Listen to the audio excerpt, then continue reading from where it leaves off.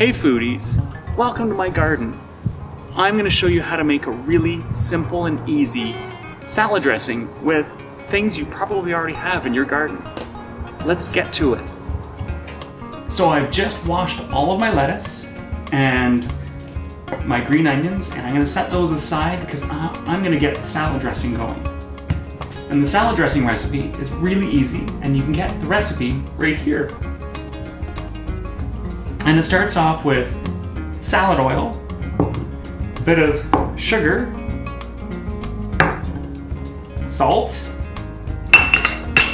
chili flakes, some vinegar. I'm using an apple cider vinegar today, but you can also substitute in like a tarragon vinegar or white vinegar, white wine vinegar, red wine vinegar, balsamic vinegar. The list goes on and on and on.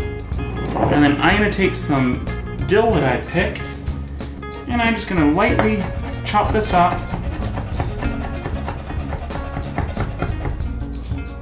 And I'm going to put that in as well.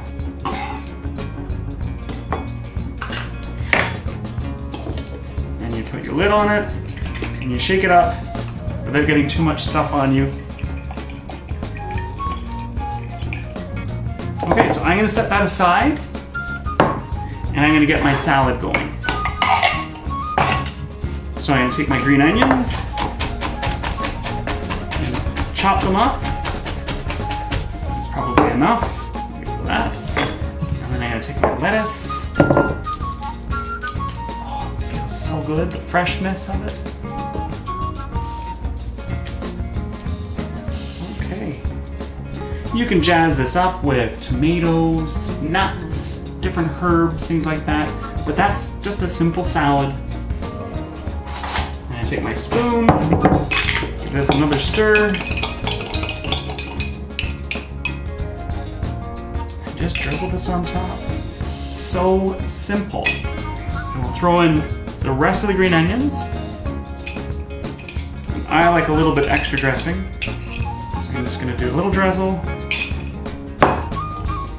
And it's so simple to make a salad, and I can't wait.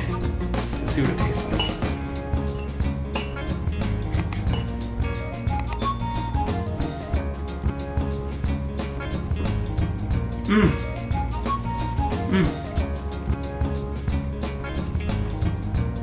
You're gonna love this salad, and I can't wait for you to try this. And I look forward to reading all of your comments below. See you soon.